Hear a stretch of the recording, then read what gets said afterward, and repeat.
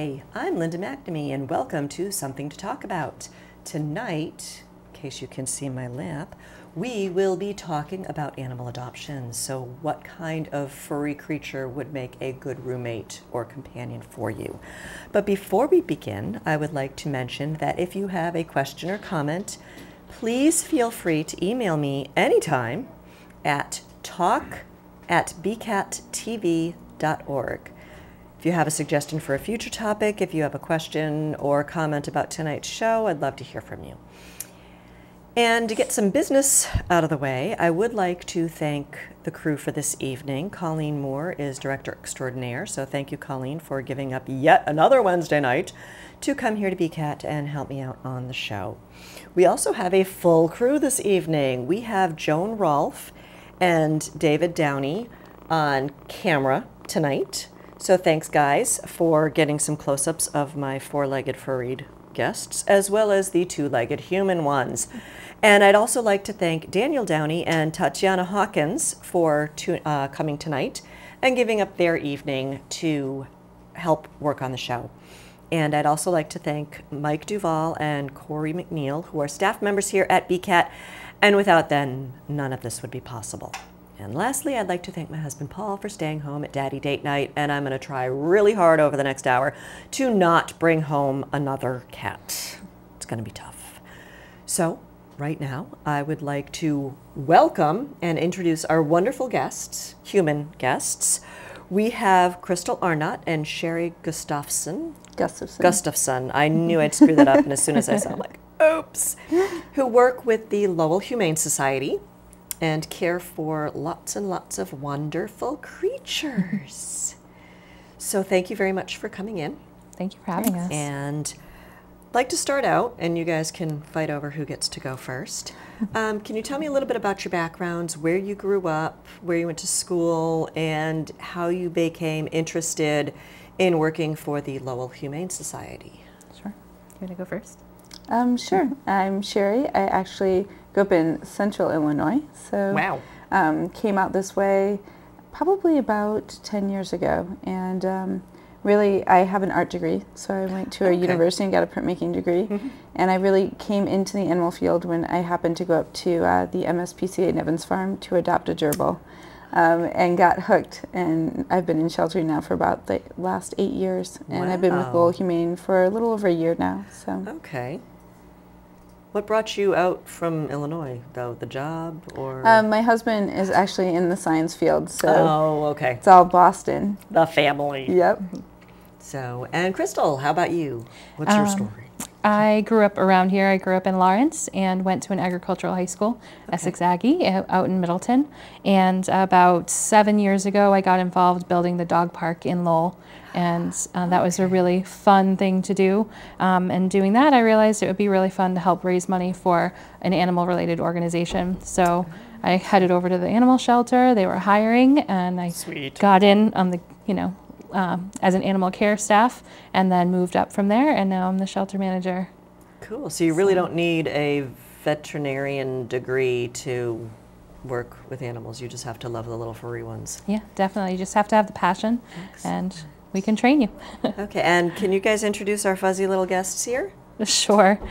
You have Raj in your lap there. He is about 5 weeks old. He has been living in a foster home, and he'll stay there for about another 3 weeks until he's old enough to be adopted out. And his sister is crashed in my lap here. Her name is Penny, so she's about 5 weeks old as well. They came in as strays. They were found in a bush in Lawrence by a postal carrier. And they unfortunately didn't find the mom. They just found a litter of kittens. They were very, very sick when they came in, but they're doing well now. So they'll be looking for a home in a few weeks. Raj just woke up. And he's purring. And Sheri. I have Sheldon. So Sheldon is actually a 4-month-old lot mix who was a stray. He was found in Wilmington with his siblings and his mom and dad probably right around Memorial Day. So there was a group of about 9 rabbits that we spotted down that way and have been catching them. And he's the last little boy up for adoption at Lowell Humane. Now, you had said earlier that it took you like 6 weeks to trap? How do you go about trapping It's animals? not easy to catch rabbits that have been released into the wild. The babies were a little bit easier. We actually, there was a crew of about 4 of us, mostly volunteers, who would go out there 3 or 4 times a day with nets, to be honest. Wow. With nets and ring pens, and we're crawling around construction equipment catching these little guys. The mom was the most elusive, and she was living over at the Wilmington train station. Oh, Took wow. us a full month and a half before we were able to snag her. Wow. But she's now up at Lowell Humane, doing great. Just got spayed and currently up for adoption. Excellent. Okay, it just hit me now. We have Raj and Penny and Sheldon. I do not watch The Big Bang Theory, but something sounds kind of familiar. Big Bang Theory fans? Yep, Sheldon was the first one with the name, and then we realized these guys needed names too, so we just kind of flew with it. There you go. I love it. So, what are the main differences? I know we talked about earlier. You guys are from the Humane Society, and I'm more familiar with the MSPCA up in Nevins Farm. What are the differences? Are you guys like competitive organizations, or like the other Animal Rescue League? Or No. so what are the similarities, differences? Do you work together? Yeah, we're very, very similar. A lot of our policies are the same, if not similar. And we're not competition. We all work really closely together. I think it's one of the nicest things about the Northeast is that there's a really tight community of animal welfare workers, and we all work together to do what's best for the animals. If one shelter is overwhelmed with animals, we'll transfer to each other to help each other out. And so I think it's a really nice community that we have, and we all work together to do what's best for the animals. Now, I know I didn't have this on my cheat sheet, so feel free to say, I don't want to answer this, but does it seem like more of the shelters in the Northeast are becoming no-kill shelters, or? That's a touchy subject. I think a lot of it is just lack of awareness of what those catchphrases really mean. Okay. To be a no-kill organization means to never make a euthanasia decision. But the reality is some animals show up at the shelter in desperate medical state. Or if an animal is really dangerous, there are certain animals that but it's not usually a necessarily space issue. Oh, we have too many animals, so we have to. Okay. Right. Yeah. We're at Lowell Humane. Okay. Speaking for ourselves only at Lowell Humane Society, we don't make euthanasia decisions based on space or time. We have some animals who've been with us, for 6-7 months before they find a home. And as long as they're healthy and friendly, safe to work with, we are really committed to finding them a home. Excellent. But we consider ourselves an open admission shelter because there are those animals who we feel are either too dangerous to be in the community, or their quality of life due to medical issues are just not. It's not what we think is fair. So if they've been like strays for too long, or. It's not usually stray, stray animals. We work with a lot of medical issues, so it has to be pretty dire, a pretty serious issue. But animals who, usually we see more aggression problems with animals that are under-socialized rather than strays. A lot of strays are usually friendly. They just got away from home, or, unfortunately were abandoned by their families. So, how could someone abandon such an adorable little thing? Okay, what types of animals? You had mentioned you adopted a gerbil as one of your first adoptees. What kinds of animals do you have available? At our shelter? At your shelter. So currently we have all different types of animals available. We have everything from, we have a lot of rabbits right now. So we've been taking in many rabbits. We have a lot of cats, kittens, dogs for sure. But we also take in birds. We'll have certain types of reptiles from time to time, not as many. A lot of our reptiles will go right to rescue. But hamsters, other types of pocket pets like gerbils, dagus, ferrets. We have some ferrets up for adoption. A dagu, the best way I can describe a dagu is it's like a giant gerbil. That's what it looks like. Smaller than a guinea pig? It's smaller than a guinea pig, yeah. Its closest relatives would probably be the chinchilla and the guinea pig, to be honest, as far as how it acts and how it behaves. Really interesting little animals. So we're beginning to see those more and more coming into shelters in the area. And guinea pigs. A lot of guinea pigs right now, too. Well, my daughter keeps saying, how come I don't have a rabbit? I want a rabbit. So how do animals end up at shelter? We mentioned, you know, strays or runaways. Are there, you know, other ways that animals become? We see a lot of animals surrendered by their owners, a lot of financial trouble. If people are having a difficult time feeding themselves, feeding their pet can also be a problem. Vet bills. Vet bills are also an issue. I think this year we've seen a number of medical cases that have come through that people just couldn't afford the vet care. So, you know, owner surrenders for those reasons. Sometimes moving and pets aren't allowed in the new place, or they're moving out of state. And we also get animals from animal control. So animals who are found as strays or are abandoned in houses come in through animal control. So. And then from other shelters, we transfer. It just blows my mind how people could just like move and leave an animal there. It's like, bring them to a shelter, you know, don't risk it. I mean, this was a pet. This was part of your home. And that's what we're there for. We want people to know that, you know, we're there to help. So if you do come to a situation where you can't take care of your pet, that's why we're here. So what would the process be for surrendering an animal? We just ask people to come down during our weekday hours. We reserve weekends for adoptions because it gets very busy with adoptions on the weekends. But come down during the Tuesday through Friday, and we'll give us a half hour to 40 minutes to tell us about your animal. We like to know as much as possible so we can make the best match possible. And then we ask for a donation, but it's not required. You know, if you're surrendering due to financial issues, we understand that you might not be able to make a donation. We just want to make sure we can help you find the best spot possible for your pet. Now, I'm just thinking, you know, pets for me, they're part of my family. So if I ever had to give up my cat due to financial reasons or moving reasons, is there counseling services available? I mean, I would be heartbroken if I had to leave a member of the family behind. Sure, yeah. All of our support staff, groups or I don't know if there are any support groups out there, but our staff, you know, is always here to listen and talk. If you're considering surrendering, you can call us and talk about your issue, and we can sometimes point you in the right direction to help you prevent having to surrender your pet.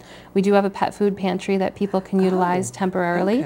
So if it's, you know, they just can't feed them, maybe they just got into a car accident and had to use all their money to fix that car to get to work, or, you know, something, we can provide temporary assistance as long as our food bank has food available.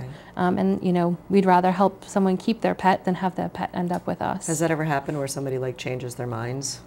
Oh, absolutely. I mean, one of the things that I like to mention is, you know, not only do we strive to have as much compassion as we can for the animals, but also for the caregivers of those animals. So, you know, everyone who comes into the shelter, whether it be to surrender an animal or for adoption, you know, our best thing that we can do is sit down and talk to them, guide them, you know, in one direction or another, and really make sure, you know, if they're leaving with a good match or if they need to surrender their animal, make sure that we're getting information so that we can place it in a good home.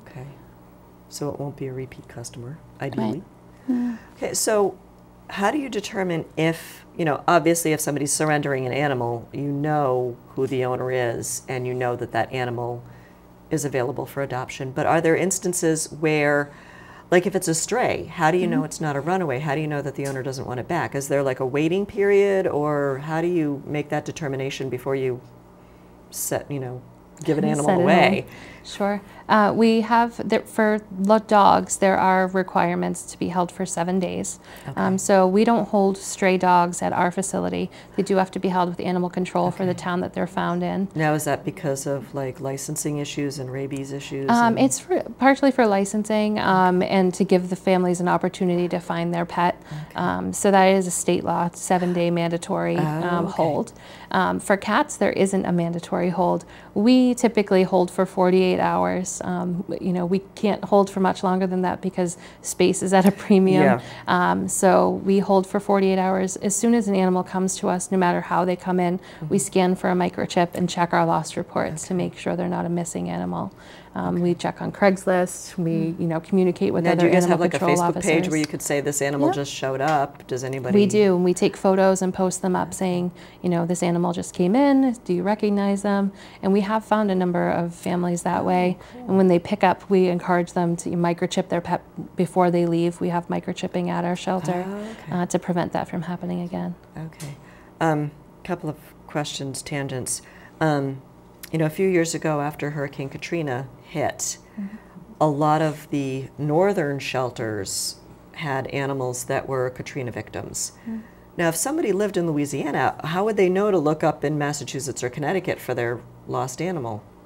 Yeah, I think there was a system in place to show, you know, where the animals went, and they could report in to officials down there. Oh, okay. There were some national organizations running those efforts, so people reported into them if their pet was missing, and Like they the Humane tried Society to is a communicate. national organization. So, we're a local nonprofit. Okay. We're not affiliated with any national organization, and the national organization is its own entity. So we're not necessarily affiliated that way. We do get lots of grants and help from them in different ways, but we aren't necessarily attached to them. Okay. Because I was thinking, you know, like Sister Thrift in Burlington, all the proceeds there go to help the Humane Society, but it's a different, it's not the Lowell one. So it must be, yeah, I think maybe it's like the Framingham national. or Oh, okay. is there something out mid-state? There's a lot of shelters. Yeah, there's in the lots area. of different humane societies throughout but New they're all like England independently owned and run. Ah, Yeah. I did not know that. Yeah. Learn something every day. The other question that I thought of, microchipping. A long time ago, I had a cat that I got from a shelter, and she came with a microchip. And I was given the option to either register it or not. But at that time, we're going back almost 20 years, there were several different formats available, and there was no guarantee that if she were lost, the shelter that she'd go to had the correct reader. Scanner, yep. So over the past 15, 20 years, has that been narrowed down, or? There are still some different formats, but now there are readers that read all the formats that are available. Like a universal remote type Right. thing. Oh, okay. Now, since we're on this tangent, how much does it cost to microchip your animal? At the Humane Society, it's typically $20, depending on where you go. You know, depending on what company is used. I know some veterinarians charge a different amount. We use a company called 24-Hour Pet Watch. So our $20 fee covers both the registration of the chip and the chip itself. It's all in one. And it's like the size of like a little grain of grain of rice. Yep, it's tiny. And it contains a number, and when you scan, you get that number, and then if you register, that number is for a file that has your name, the pet's name, the vet, you know, information. That way, if they get rehomed, that can be updated rather than storing your information on the chip if the animal was rehomed. That's why, I just figured it's kind of hard to put all that information, or at least 20 years ago, it was hard to put all that information on a little tiny chip. Okay. Now, you mentioned some of the older animals, or some of the animals sticking around the shelter, was it 6, 7 months? What's the average shelter expectancy? It's pretty great. I think it's about 3 weeks. That's it? Yep, average length of stay is about 3 weeks. Guess what, buddy? You'll have a permanent home by Christmas. Yeah, way less for these guys. Yeah, you'll probably have a permanent home by Labor Day. So, excellent. So, are there certain animals that get adopted faster, like kittens, baby, anything? Yeah, I mean, we do, some of our small animals do tend to linger a little bit longer than the kittens and the dogs, to be honest. Do you think that's because like people go to Petco to buy their gerbils and that could be part of the hamsters? reason, and you know, a lot of people aren't as familiar with the care required for these type of animals and housing requirements for these type of animals. So some of our longer term residents, I know we had a rabbit at our shelter that was there for almost a year before it found a home. So, but you know, as long as they're doing well at the shelter, we'll continue to look for a home until we find one, which is great. Yeah. Cool. Now, if somebody, I'm probably going out of order of my questions, if someone comes to adopt an animal, do you have any guidance available saying, no, you really don't want that Doberman, you should probably consider a rabbit or a gerbil because you live in a 500 square foot apartment in the middle of Lowell. Do you have any guidelines? Absolutely. I mean, one of our jobs as adoption counselors there is to not only find the best match within that species, but really kind of gear them if we think, you know, maybe a dog isn't quite going to fit into their lifestyle, you know, maybe they should look at a cat or a small animal. So we're there to counsel them not only on one certain type of animal, but all the different animals, and then within that, you know, within all the different animal personalities too. Because each kitten isn't going to be like the next kitten. So we are really, our main goal is to find the best match for each individual family. Now, if somebody comes looking to adopt an animal, is there like space in the shelter for them to spend one-on-one time to see if, you know, because pets have personality, animals have personalities. They sure do. Yeah. And, you know, like one of my cats, there are two people in this world, Daddy and not Daddy. So, you know, I'm just wondering, before you bring this animal home, you want to make sure that it's a good match. We do, and we encourage it as well. We certainly have some people that come in and say, that's the one, and just point, and we encourage them to spend a little bit of time one-on-one with them and make sure that the personality is, you know, what they're looking for, because sometimes they get in the room and realize maybe it's not the right match, and we can steer them in the direction of what might be a good match for them. We also encourage families to take dogs out for a nice walk and you know, see if they can handle them on the leash. Some dogs come in and don't have the best manners, and they'll need work on that. So we want people to know what they're getting in for. Okay. We also have background profiles for cats that come from owners, or you know, any animal that's surrendered from an owner, and that's part of our intake process is finding out what the animal's like and what they're like in a home, because it's different than they are in a cage sometimes. And we go over that background with them as well to let them know what the prior owner said about the animal. Now, do you have like volunteers that come in and work at socialization of the animals? Because 3 weeks is still a long time to be stuck in a little cage. Yeah, I mean, we have about 240 active volunteers right now. Wow. So we have a really great volunteer base, and a lot of those individuals come in, they socialize the animals, they help us clean. We do also have a really active foster care program where people can take the animals, give them a break from the shelter, whether it be for socializing, for them to get old enough to be put up for adoption, or to work on behavior. So we get a lot of information from our volunteers. Just laughing with the work on behavior. I had a cat that had some behavior issues, and I actually called an animal communicator, and I'm not going to ask you your opinions because you'll probably laugh at me, but I found it valuable, not for this cat. So I went to my vet, said, help me out. They sent me to a behaviorist in Lexington, and I purchased a six-month program. And after 2 months, the behaviorist said, I give up. Oh, no. Like, what do I do with this cat? The behaviorist doesn't even want it. So, okay, I digress. Now, we talked about animals surrendering. We talked about, you know, the or the time expectancy that they'd be at the shelter. Do you ever have, like, repeat offenders? Like, if a dog just insists on running away from home, well, I know you said the dogs have the waiting period, but do you find like sometimes the same animal comes back? We've definitely had some come back, and it can be a little frustrating at first, but I like to think of it as just getting more information so that we can pinpoint the perfect home for them. I think sometimes when people are coming in to surrender, maybe they won't give us all of the information because they want what's best for the animal, and they think maybe, you know, if they tell us that they're feisty, that we won't place them. But knowing that information up front, even if maybe some of it's not the best information, knowing the bad habits is really important so that we can make the best match in the next house. Did she just talk? Somebody's awake. She did. Yep. Yeah, her brother doesn't, not so much. So, you know, Sheri, you just mentioned that you have 240 volunteers that come in. Is it just the volunteers that care for the animals? Do you have veterinarians on staff? Oh, somebody's got an itch. Veterinarians on staff. Do you outsource? Do you have to bring the animals to? We do have to bring our animals out of the shelter for vet care for the most part. We do have some vets that do come to the shelter. So, for instance, we have the Catmobile that is there on Mondays. That does a lot of our spaying and neutering for our cats before they go up for adoption.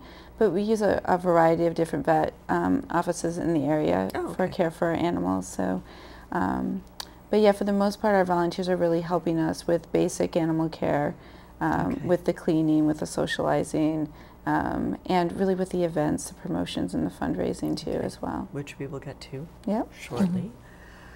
So, looking at your website, there's you have a kids program available. So you take volunteers like from all age ranges. So can you tell me a little bit more about your kids program? What's involved in that? The kids program for kids under 12 isn't so much involved at the shelter. We ask them to kind of be advocates in their community and do wish list drives of items that we need. And it can be things, you know, that you purchase, like paper towels or pet food, or things from around the house, you know, to old towels and old blankets and sheets. Can you take like old pillows and stuff? Because I know we don't take pillows just because they're difficult to wash. Okay. And we do a lot of laundry. Really? So we ask for the kids to start out by reaching out to friends and family. A lot of kids will do lemonade stands in the summer. Fun. We had some kids do a hot cocoa stand in the winter once. So fun things like that, just to raise money and raise awareness. We've had Girl Scout troops and Boy Scout troops, other youth groups do things within their school or church to bring awareness to homelessness, and you know, just tell people that we're there and that the animals need homes. We've had kids make cage cards for the animals, or what's a cage card? Cage card just with information about the animal that is available for adoption. Like, you know, hope you find your forever home. Things like that too. Yep, the kids so will the decorate things to hang up around the shelter, and sometimes they'll make signs. You know, just from home they can print out pictures of the animals and make pretty signs to hang up at church or school or anywhere where people will see them. Looking for new homes, Sheldon. Exactly. So that's our kids program. When they sign up for things like that, they can contact us if they do a wish list drive, or if they want to come in for a tour with their friends and you know, do some sort of fundraiser. We can set that up for them to come in and see the shelter, meet some of the animals that they are helping to find homes for. Cool. Now, do you usually do the tour after the fundraiser or before to kind of get them excited about it? We can do either one. You know, we could do a quick visit to, you know, pick up wish lists and show them around the shelter a little bit, and then do something bigger when they come back, you know, with the donations or after they've completed our service project. I was, you know, telling you earlier that my kids' last 2 birthdays, we've asked for supplies, and now I think my daughter's old enough that if I brought her to a shelter and showed her all the animals, one, she'd want to come home with all the rabbits, but it would get her a little more excited about it. Sure. And help talk it up to some of her friends and realize that she doesn't need everybody to bring her toys. We definitely encourage people to come visit the shelter with their kids and you know, see what it's all about and introduce them to the idea of the animal shelter. Cool. Anytime we're open. Busy.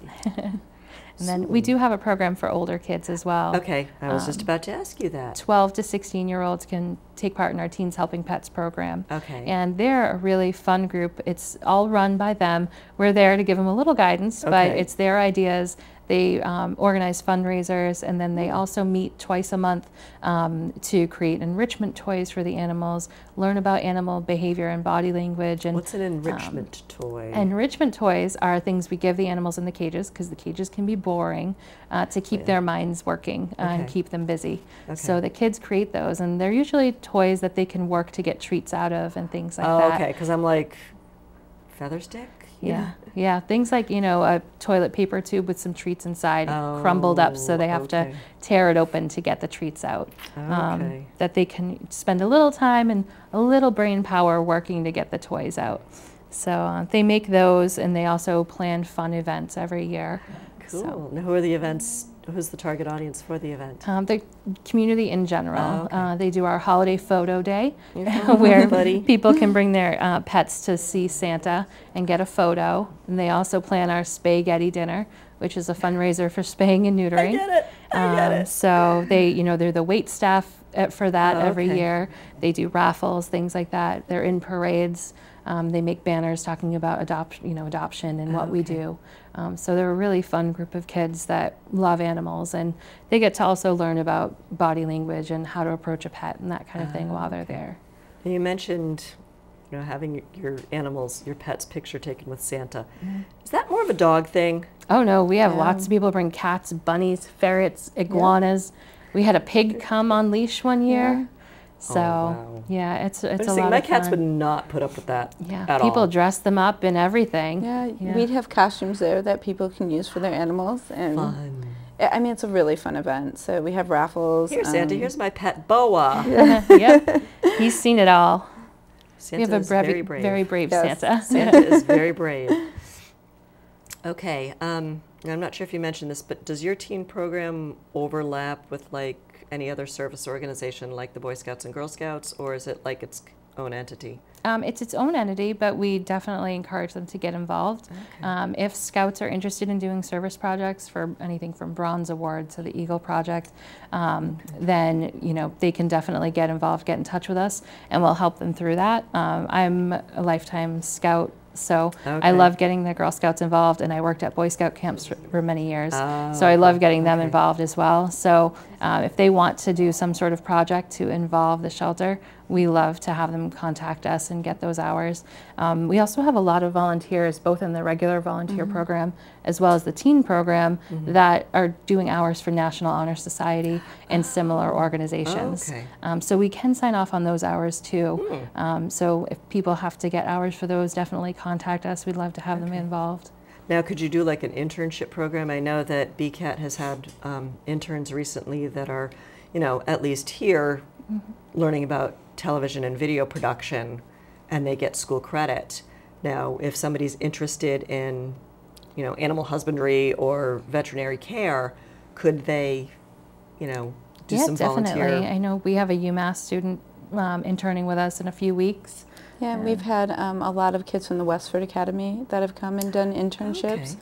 So we always welcome kids to come and do an internship with us, from everything from office work to animal care to really going out and helping with some of our special events. So, fundraising. Yeah, Exactly. fundraising, absolutely. Like, those are things that you don't really learn in school. Yeah. Sort of.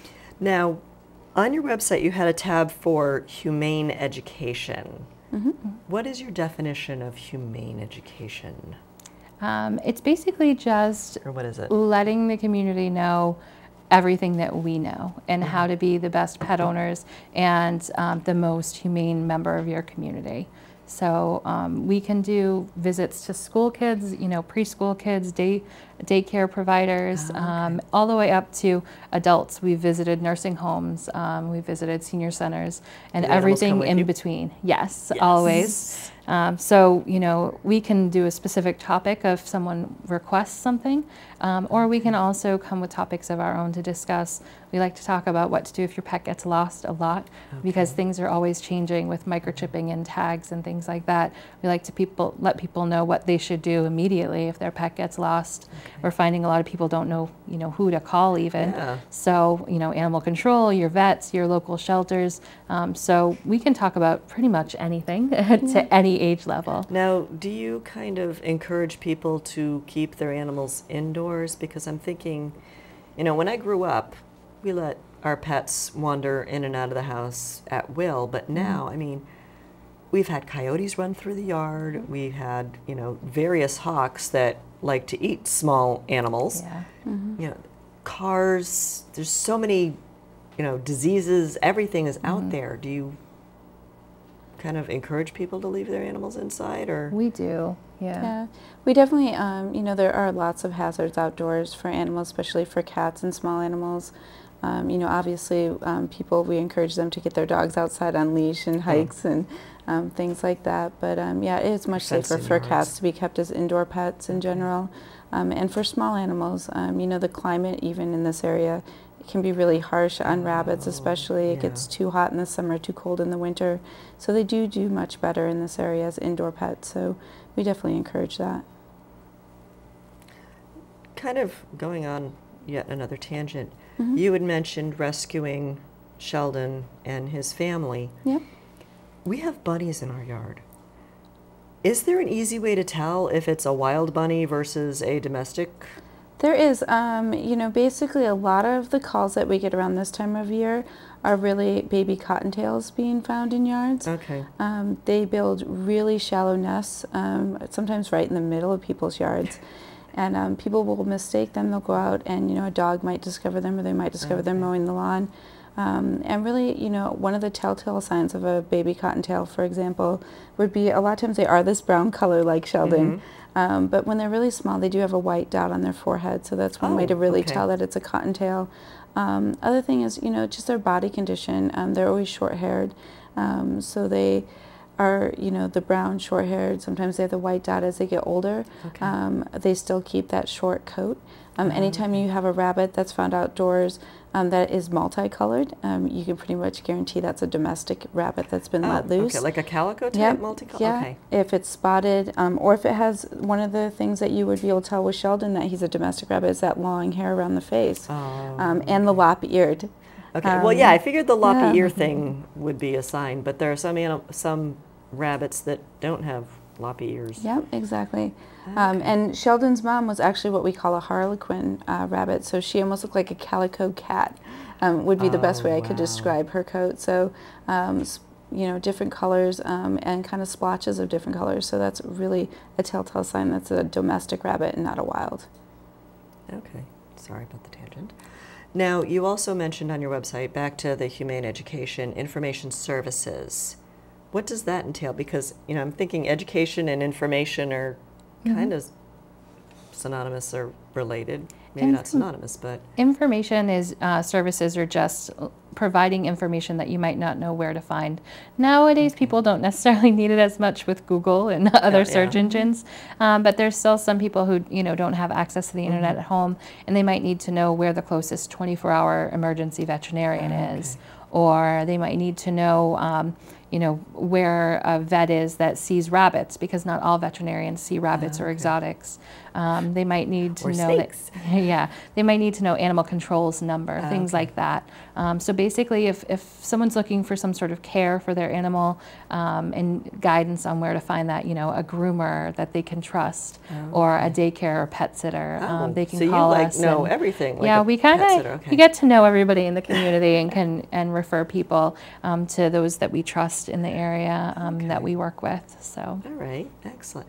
So humane education is kind of more proactive, where you're going out in the community, and information services is you're like the encyclopedia. People come to you and you know, turn to page 56 or whatever. Exactly. Okay. So I think we touched upon this a little earlier. How do you know what pet is right for you to adopt? Because I just keep thinking that my daughter, who's 5, has a Cat in the Hat book all about pet adoptions and going to shelters, and these are questions to ask yourself before getting a pet. There's lots of different things that you'd want to speak with your kids about. You know, I think the biggest consideration is how much time do you realistically have? You know, are you home most of the day? Are you gone throughout the day? Are you somebody who likes to go outdoors, who wants to take their animals out on hikes, or who likes to travel? So all of those are big considerations in what type of pet might be the best one suited for you.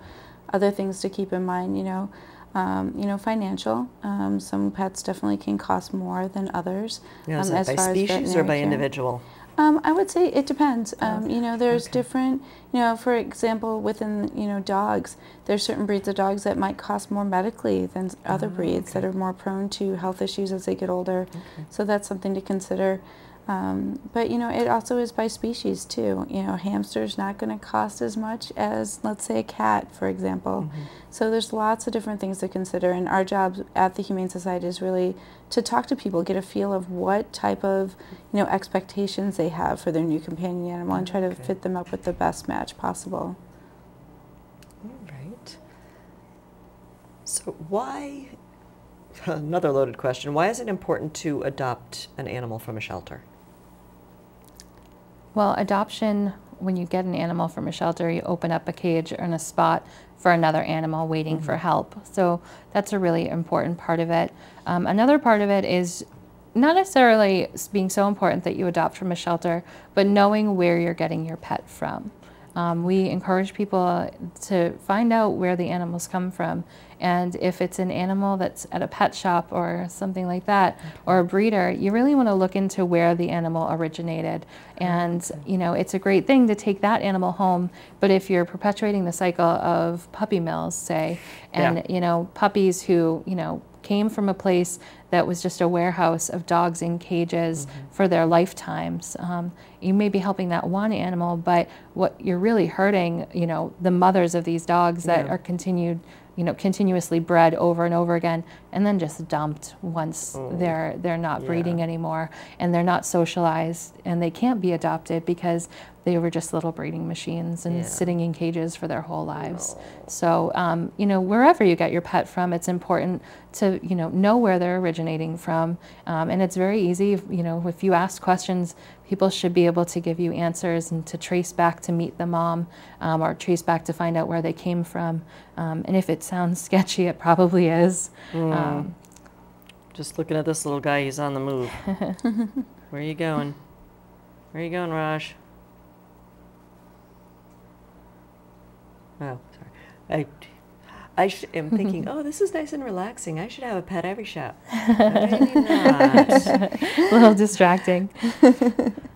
So, do you play a role when someone comes to adopt an animal to find the right match and make sure that you can find the correct forever home? What do you look for, or what are some of the things that you look for? Well, we like to have a conversation with every family that comes in, because sometimes just asking, you know, a list of questions isn't enough to find out what they're looking for. So having a really good conversation about, you know, what they like about maybe their friends or family members' pets, or a pet they had in the past. So I can figure out why my daughter is so obsessed with rabbits right now. Right.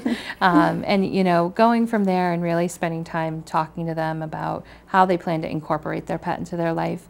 We do, you know, we tell people, don't jump on the first animal you see, even though they're really cute and cuddly, because it's a lifetime commitment that you're making, and we want everyone to be happy. Sure, we'd love to get every animal right out the door, but it doesn't help anyone if they have to come back because of an issue.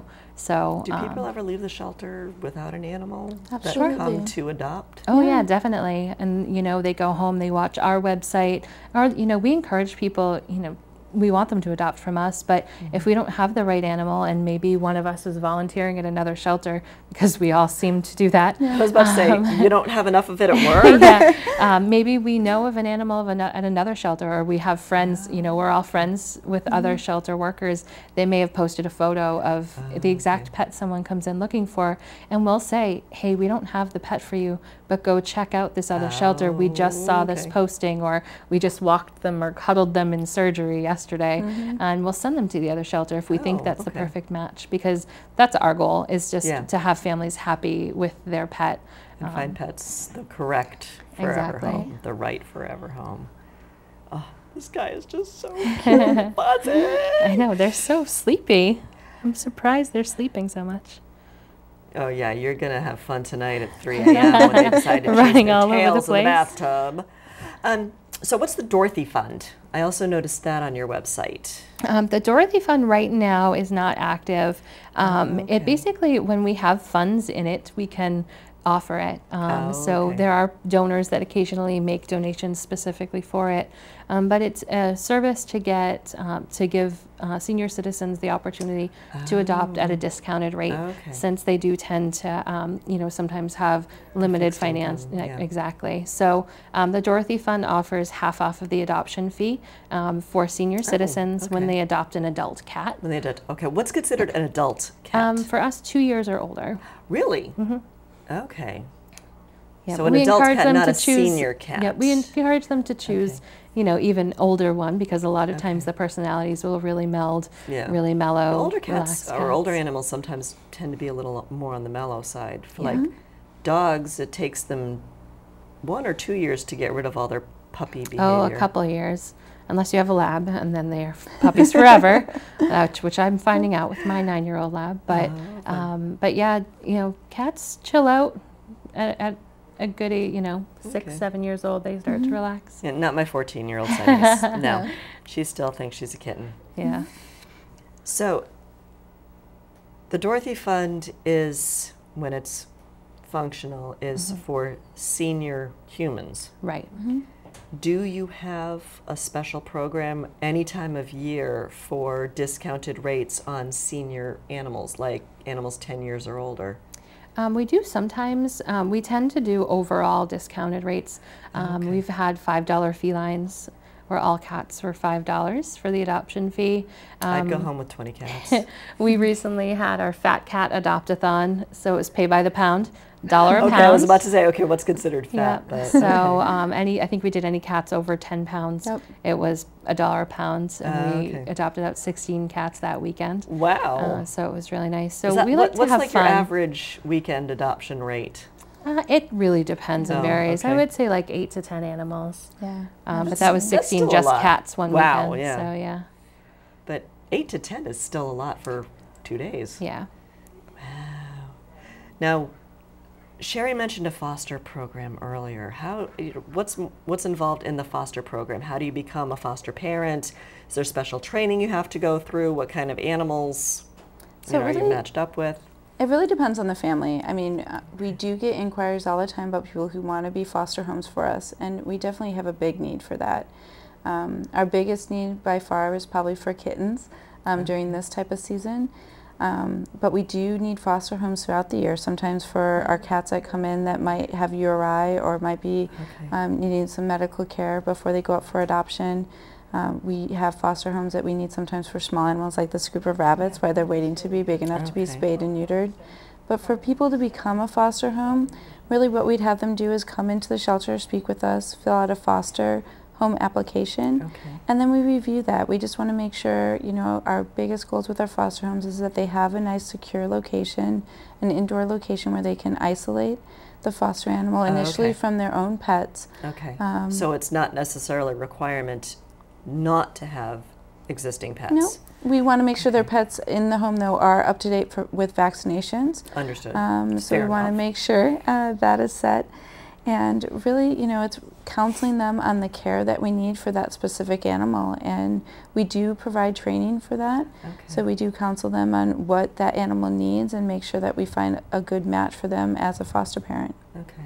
Because I know, I know a couple of people who are foster parents, and they also teach, pet first aid. Is it a requirement to be licensed or certified in pet first aid and pet CPR, whatever is available for I mean, in pets?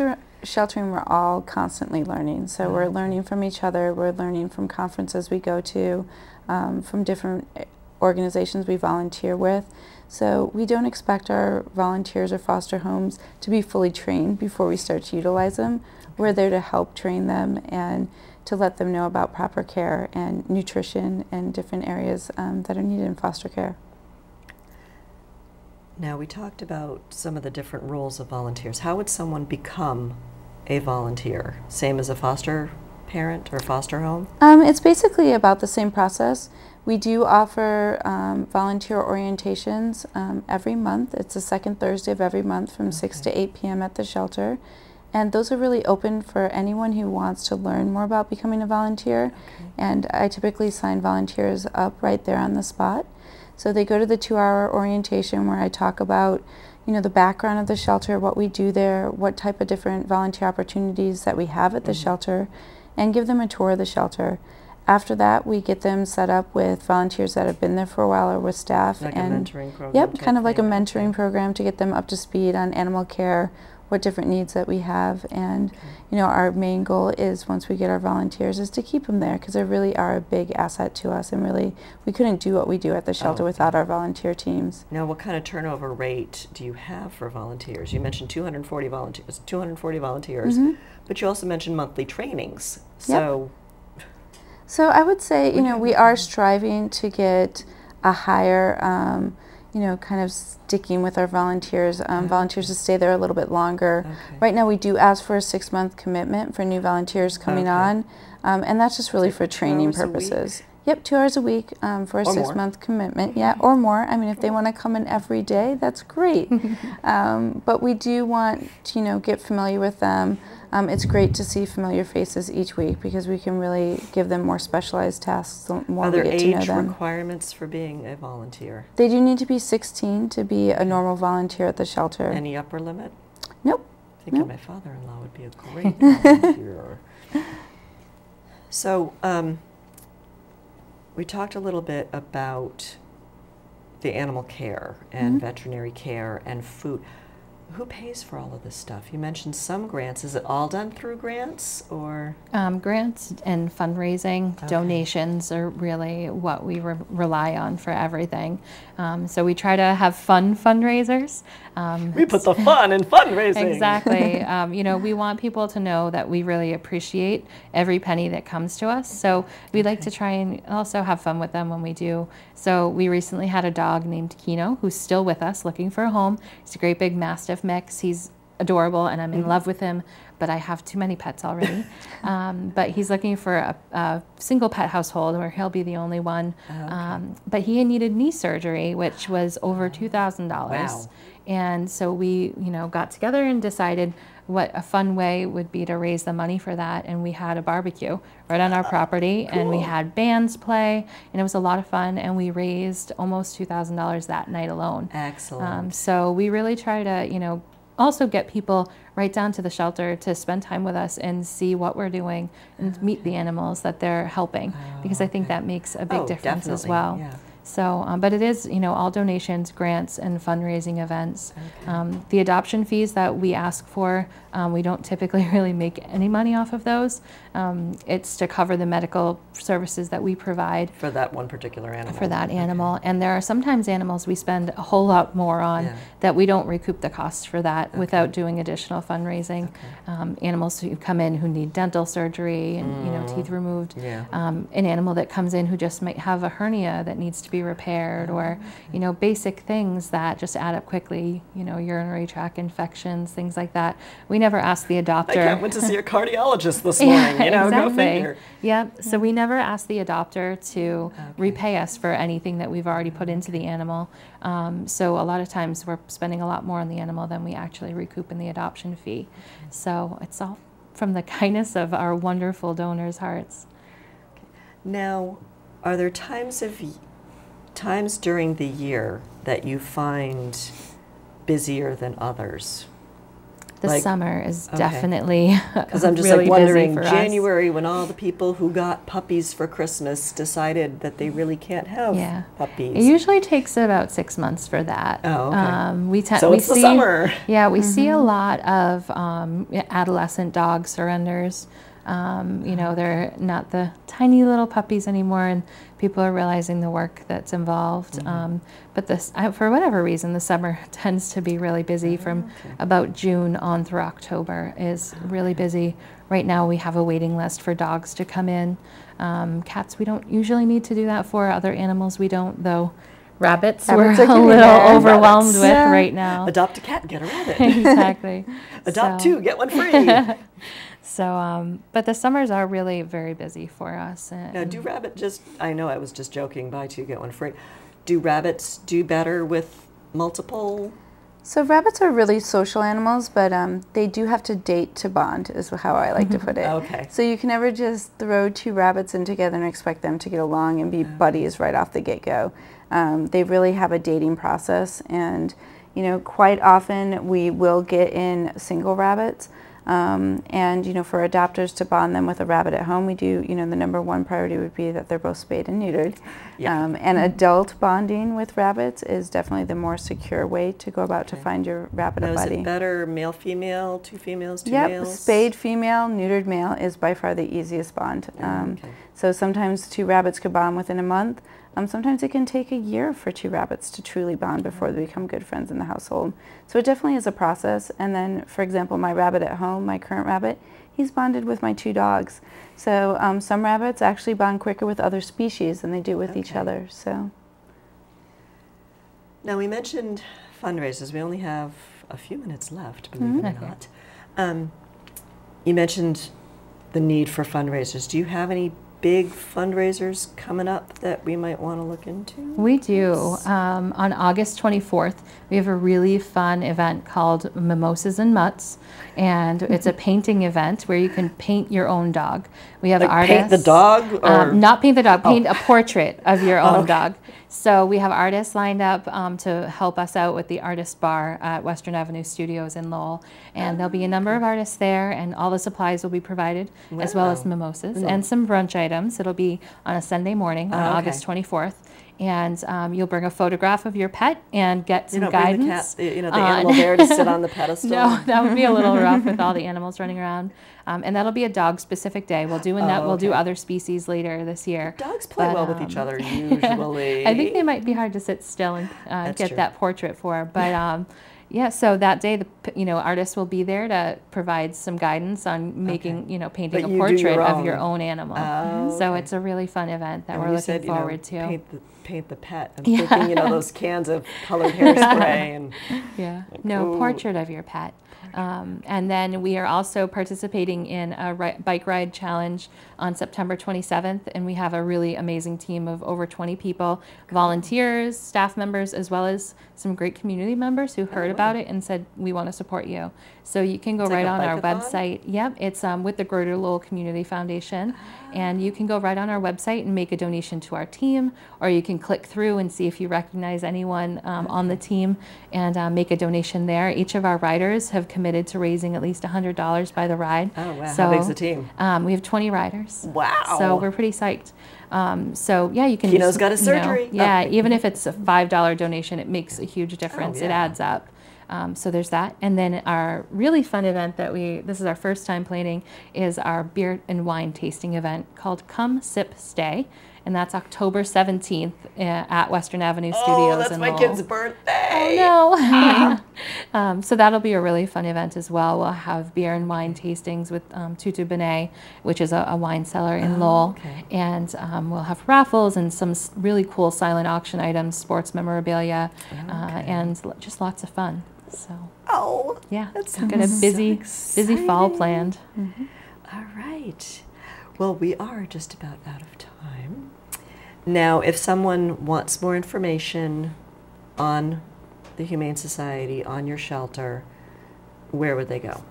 Hit up our website. It's lowellhumanesociety.org, or you can call us. We love to talk. It's 978-452-7781. Okay. Or, just really keep up to date on what's happening. Look for us on Facebook and like our page. I got to do that as soon as I get home tonight. Yeah, we love Facebook. We do.